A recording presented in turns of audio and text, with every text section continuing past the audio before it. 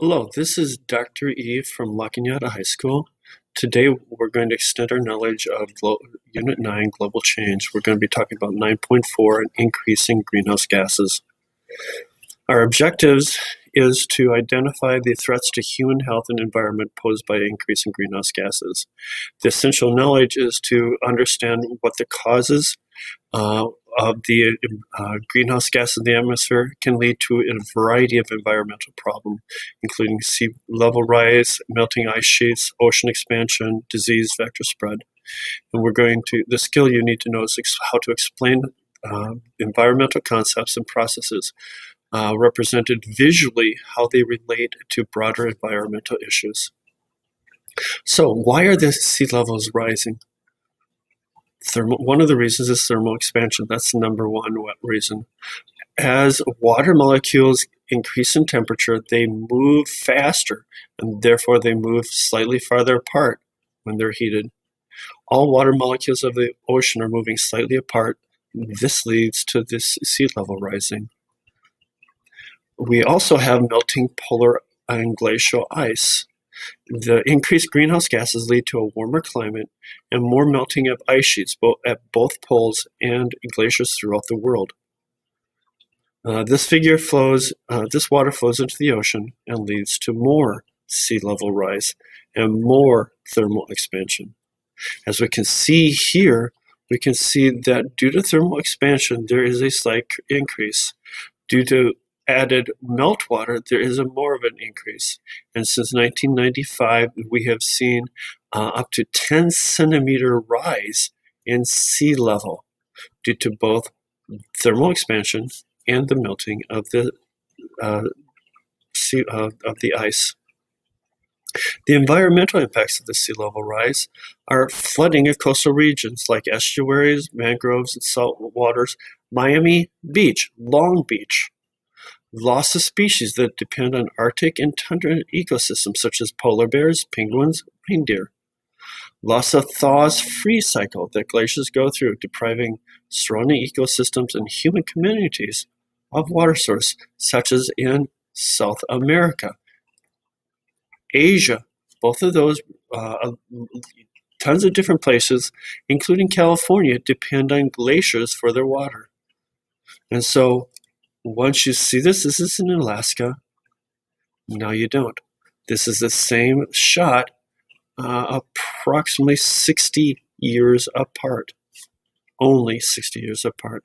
Human impacts, relocation of human populations. You can see that these areas right here are going to be flooded. India, it's estimated that multiple millions of people are going to have to move.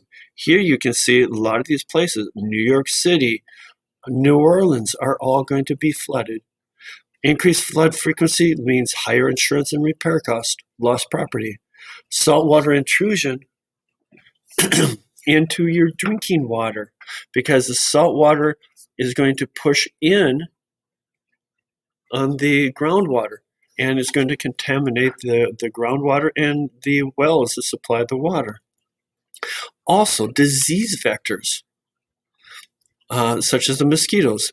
These living organisms, usually mosquitoes, ticks, fleas, can transmit diseases from humans to humans or from animals to humans.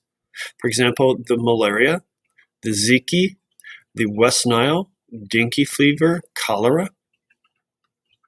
They are going to have an expanded range because of warmer temperatures that are going to allow the insects, the mosquitoes, ticks, and so forth, to spread to parts of the world that were previously too cold. As the insect vectors expand, their range will get further and further from the equators towards the poles. New populations will be at risk. Here is where the current vectors for dengue fever, Zika virus, and yellow fever can be. Here in the red, it's 12 months a year. Here, it's only 1 month a year. It is expected that by the year 2080, but due to increase in climate change, warmer temperatures, that LA, Florida, most of Central America will have the mosquito India, Southeast Asia will have the mosquito 12 months, 11 to 12 months a year. If we exceed the Paris Agreement goals, it will not be business as usual. So, practice FRQ 9.4.